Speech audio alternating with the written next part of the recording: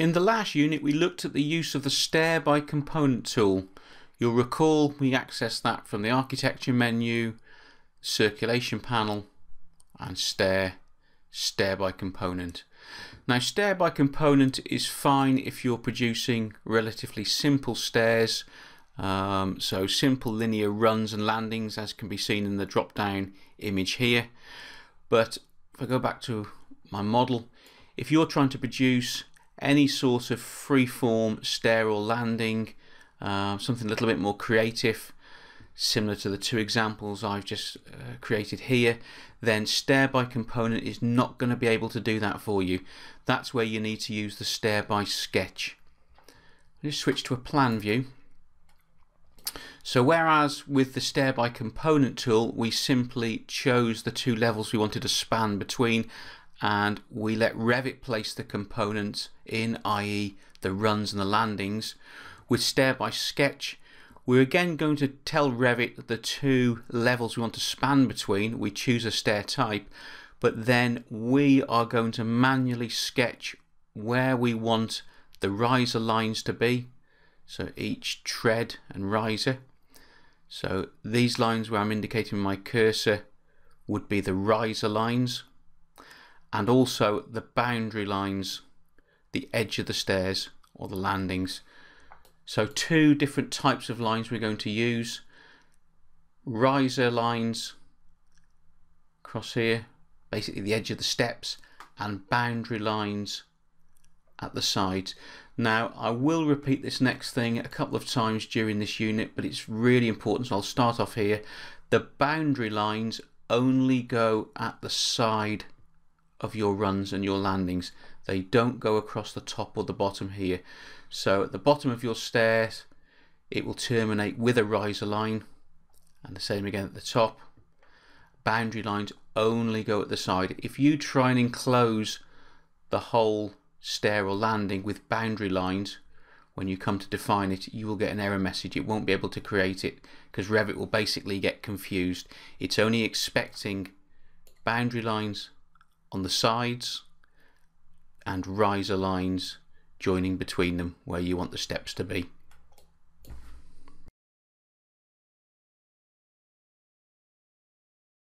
Okay, to demonstrate the concept of Stair by Sketch, I'm just going to start off by creating a very simple stair. You can see my elevation here. I've got two levels defined in the project. They're only 500mm apart vertically. That's all we need just to make a simple stair, just to show you how this works. So let's go back to level 0. There's the two stairs I've already defined. I'm just going to produce a new one here just to show you how we actually use this tool. So remember, architecture, on the circulation panel, Stair by Sketch. Again, we can choose different stair types. Remember, Stair by Sketch is similar to Stair by Component in the fact that it produces system families.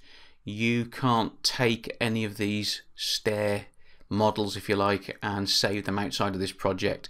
They exist only in the Revit project in which you create them. However, you can create as many types as you need and adjust the parameters accordingly. So stick with our private stair. Now, just before we start, check the levels. So we're going to go from base level, level 0, up to level 1. I won't do any top offset for now. Put that back to 0. If we look up on the ribbon, we can see we're in sketch mode. Classic sketch mode indicated by the green tick and the red cross. Now here's the important bit here. Runs, boundaries and risers. The two tools you're really interested in are the boundary lines and the riser lines. So let's start off putting some risers in. Hit riser. Here's our draw palette. So that allows you to choose how you want to actually define these lines. I'm just going to use a straight linear line. Okay. Going to put a riser line in there. Now again, it's telling us we've created one riser line so far, and we have 2 remaining. We can choose what shape they need to be and where they are, but we have to create a 3 altogether, because you look over in the properties palette, desired number of risers 3. Revit has calculated with this particular stair type, to get from level 0 to level 1 we need 3 risers in total. So let's put the next one in. Again, I'm going to keep this really simple to start with, and then we'll look at more complex examples later on. Now the important thing is to make sure that your riser lines are equally spaced. Revit will let you create them so they're not equally spaced, but it will mess up the stringer at the sides it tries to create them. So as you would expect in most stairs, your treads are going to be of equal distance. So let's just copy that down to create our third one. So we have 3 riser lines created, 0 remaining, so we've got all the risers in we need. Now we need to switch to the boundary. Again, draw palette there, however you need to define your boundary. Again, I'm going to keep this really simple just to show you how this works. Then we'll do a more complex example in a minute. One there and one there. Now I did say this before, but I will stress it again. These boundary lines only need to be, or only can be, on the side of your stairs or your landings. Do not start and end your stairs with a boundary line. Revit won't be able to reconcile the sketch and create the geometry. Likewise, just, it sounds obvious, but I will just stress it here. Your riser lines must connect with the boundary lines, so they can't stop short, they can't go past. So basically Revit is using this rule-based system of riser lines and boundary lines in order to generate the 3D geometry, which it's going to do in a second. So we've got our stair type, got our levels set correctly there in the properties palette. We've got the correct number of riser lines defined. Make sure you see 0 remaining down there, and we've connected the riser lines at the sides with our boundary lines. All we need to do now is hit the green tick, and Revit creates the stairs. It turns that sketch into 3D geometry. So let's switch to our 3D view, and there is the simple stair we've just sketched out.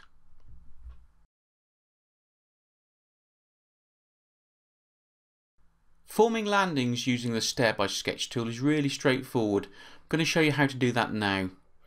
So architecture menu, Stair, Stair by Sketch. I'm going to go from level 0 up to level 1 plus an offset of 500. I've just added that offset in there just to make the stair a bit longer so we can fit a landing in. So that results in 6 risers being required. So switch to riser. Start adding them in. First one in there. Just going to copy that down.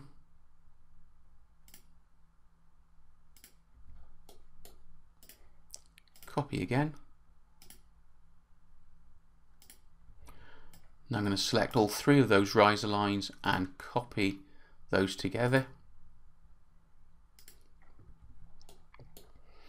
So I've got all the 6 risers in I need, 0 remaining, so that's good. In the middle there is where I want to form the landing. So remember, we've got to tie up the sides with boundary lines. Now I'm just going to show you what happens if we take our boundary lines continuously between the top and bottom of the stair. Hit the green tick.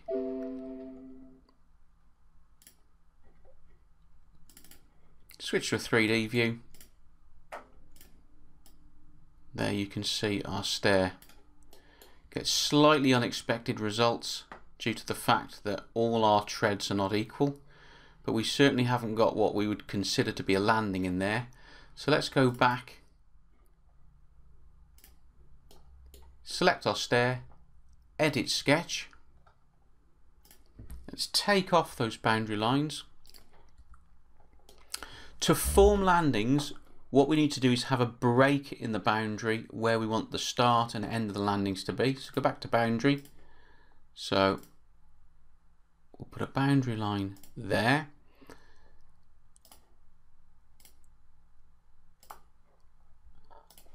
And now start a new segment of boundary line there, and again, and lastly down there. So now on the sides of our stairs we've got 3 segments of boundary line, and it's the break between the boundary segments that tells Revit where you want landings to stop and start. So hit the green tick, go back to our 3D view, and now you can see we've created a landing. Notice how the handrail follows the landing accordingly. Just go back to our plan view, select the stair, edit sketch. So just to reiterate, landings are formed by having breaks in the boundary lines, and the break points will define where the landing starts and stops. So you always start your stair with a riser line, so each run starts and ends with riser lines, and landings start with break points in the boundary lines.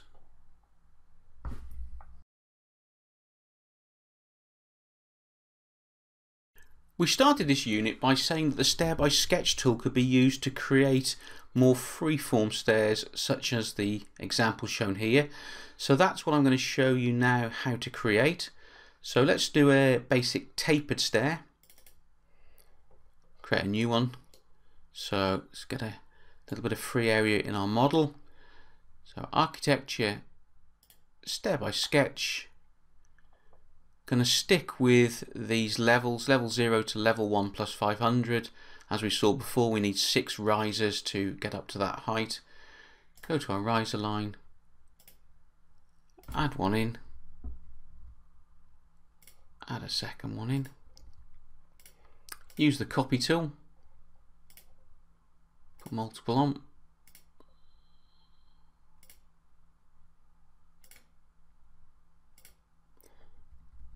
There's our 6 riser lines in place. Let's put a boundary line in. Now let's say we want our stair to be tapered. All we need to do is place our boundary line accordingly. Let's do quite a sharp taper there. Now we need to trim those excess riser lines.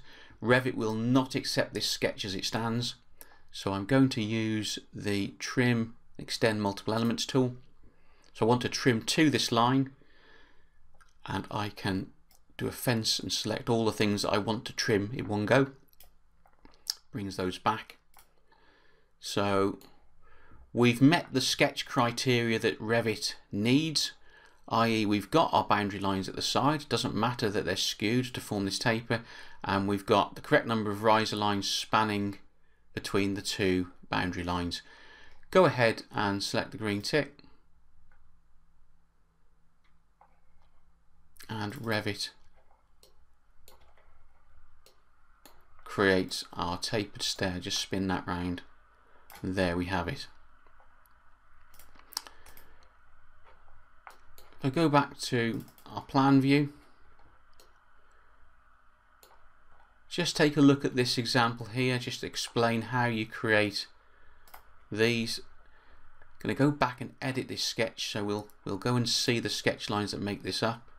Really straightforward. Again, boundary lines at the side, and here you can see that each tread is made of 2 riser lines joined together. Again, you could have more than that. You could bring that down and back up again. So you can have as many segments of riser lines all joined together as you need, and Revit will read that as one step, as long as you've got the boundary lines at the side to form stop ends to the riser lines. So that's how you form these sort of L-shaped stair assemblies.